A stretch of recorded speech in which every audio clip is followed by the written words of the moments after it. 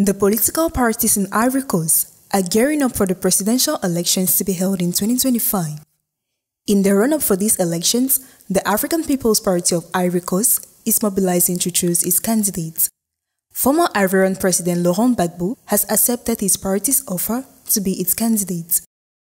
With the 2025 presidential elections in Ivory Coast just a few months away, political parties are in full swing.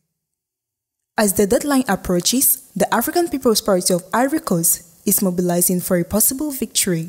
Following a meeting on Saturday, February 9, 2024, the Central Committee of the African People's Party nominated former Ivorian President Laurent Gbagbo as its candidate for the 2025 presidential elections. Laurent Gbagbo was determined to take his party, the PPA CI, into the big leagues when he returned to the political scene in October 2021. Nevertheless, the party intends to make an effort to regain its rights before the primaries for the 2025 presidential election.